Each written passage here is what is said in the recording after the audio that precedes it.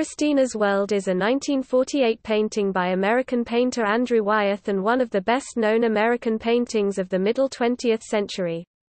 It is a tempera work done in a realist style, depicting a woman semi-reclining on the ground in a treeless, mostly tawny field, looking up at a gray house on the horizon. A barn and various other small outbuildings are adjacent to the house.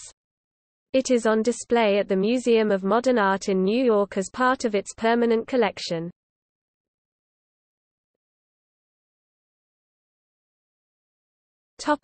Background. The woman in the painting is Anna Christina Olson, the 3rd of May 1893 to the 27th of January 1968. She probably suffered from Charcot-Marie tooth disease, a genetic polyneuropathy. Wyeth was inspired to create the painting when he saw her crawling across a field while he was watching from a window in the house. He had a summer home in the area and was on friendly terms with Olson, using her and her younger brother as the subjects of paintings from 1940 to 1968. Olson was the inspiration and subject of the painting, but she was not the primary model. Wyeth's wife Betsy posed as the torso of the painting. Olson was 55 at the time that Wyeth created the work. The house depicted in the painting is known as the Olson House in Cushing, Maine, and is open to the public, operated by the Farnsworth Art Museum. It is a National Historic Landmark and has been restored to match its appearance in the painting, although Wyeth separated the house from its barn and changed the lay of the land for the painting.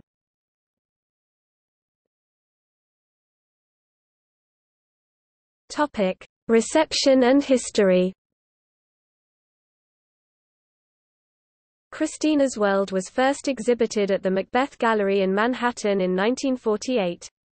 It received little attention from critics at the time, but Alfred Barr, the founding director of the Museum of Modern Art (MoMA), bought the painting for $1,800.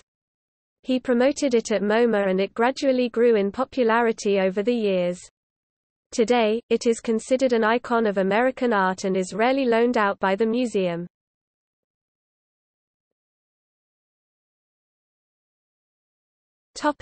Popular culture. In Arthur C. Clarke's novel 2001, A Space Odyssey, Christina's World is one of the two paintings hanging on the living room wall of an elegant, anonymous hotel suite to which the astronaut David Bowman is transported after passing through the Stargate. It does not appear in the film adaptation of the novel. The painting appears as a symbolic prop in the film Oblivion starring Tom Cruise. The life of Olson and her encounter with Wyeth is portrayed in the novel A Piece of the World by Christina Baker Kline. The painting appears in the 2016 British film War on Everyone during a scene where Terry looks at a reproduction hanging on a wall in Jackie's house, and comments, "It's kinda creepy. It's like something bad's gonna happen but there's nothing she can do about it."